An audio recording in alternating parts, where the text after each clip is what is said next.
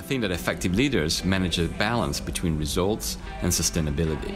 So they do produce results, but in a sustainable way, which means engaging with people and addressing the course of action according to the situation.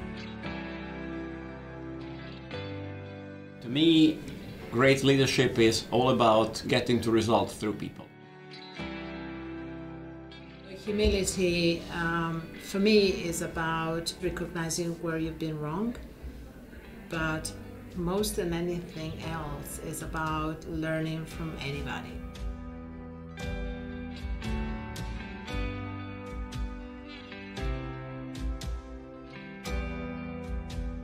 All significant human achievement, anything that humans have ever done that mattered to anything, was a product of group effort.